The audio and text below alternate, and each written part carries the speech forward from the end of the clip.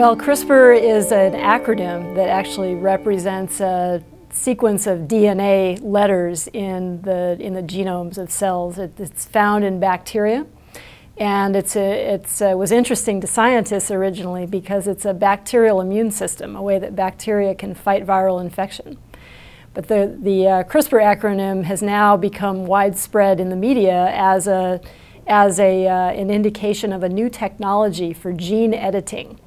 And the story of how an adaptive immune system in bacteria was harnessed as a technology for gene editing is really part of what a crack in creation is about. So the CRISPR gene editing technology is a tool that scientists can use to change the letters of DNA in cells in precise ways. So I like to use the analogy of a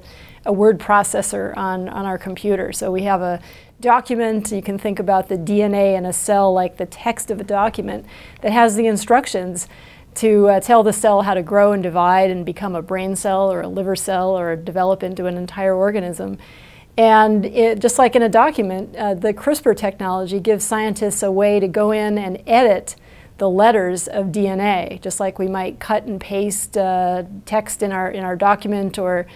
replace whole sentences, even whole paragraphs or chapters. We can now do that using the CRISPR technology in the DNA of cells. So when we think about a technology that allows precise changes to DNA to be made, for scientists, this is sort of really a gift that allows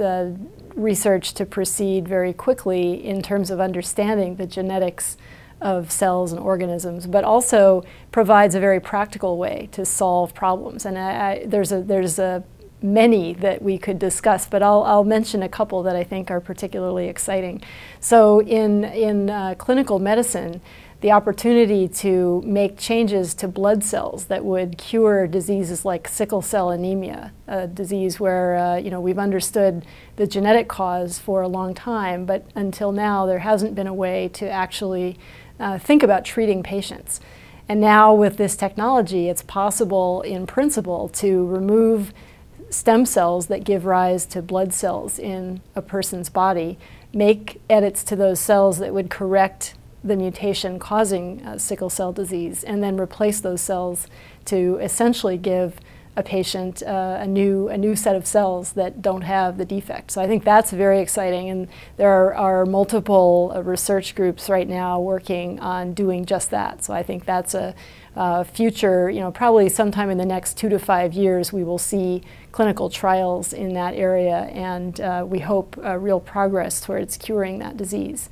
But there's another example that I think is also potentially very impactful clinically, but has a very different kind of strategy, is the idea of making edits to pigs to create animals that are going to be better organ donors for humans. And so pigs are already of interest for organ donation, but imagine that we could make edits to the DNA of pigs to make their organs more human-like, and also to remove any viruses from pig cells that might otherwise infect a patient. And those are both things that are actively underway using the CRISPR technology.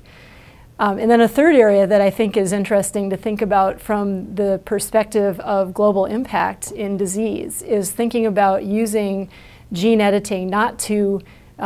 change the DNA in people per se, but actually to affect the kinds of insects that transmit disease to people.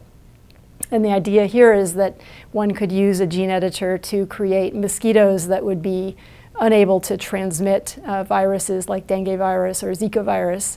by using a technique called gene drive that allows traits to be spread very quickly through a population using an efficient way of gene editing, such as the CRISPR tool.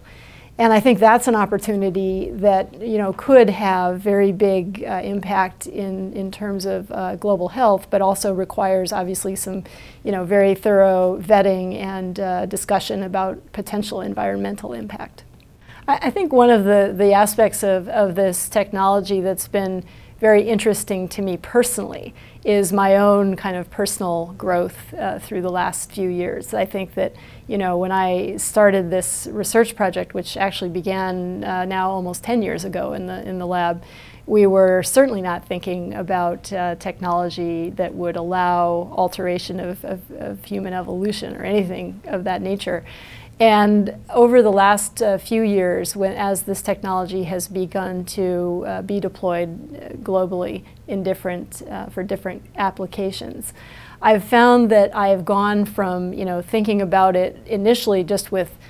you know, sort of almost, you know, wide-eyed excitement, thinking about all the opportunities that this offers, to realizing that, you know, there was real risk, and that we really needed, we meaning the scientific community and really, frankly, the human community, needed to be aware of this and discussing it. And one of the things that sort of brought that to the forefront of my mind was a dream that I had fairly early on, in which I was, you know, I walked into a room and a colleague of mine said to me, Jennifer, I'd like you to explain the CRISPR technology to a friend.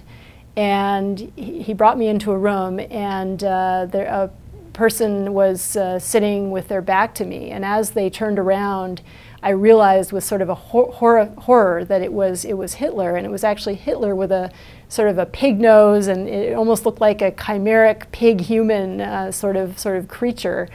And it was, you know, it sounds funny in a way to relate that image, but in the dream it was a terrifying thing, and I really felt real, just, you know, stone cold fear in the dream, and sort of woke up from that dream with a start and realized, you know, kind of had this initial feeling of what have I done, you know, and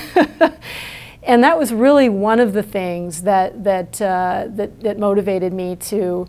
you know, to get out of the lab and start talking to people more broadly about the technology, about its capabilities, about the great things about it, but also about things that really required really deep thought and careful consideration and regulation.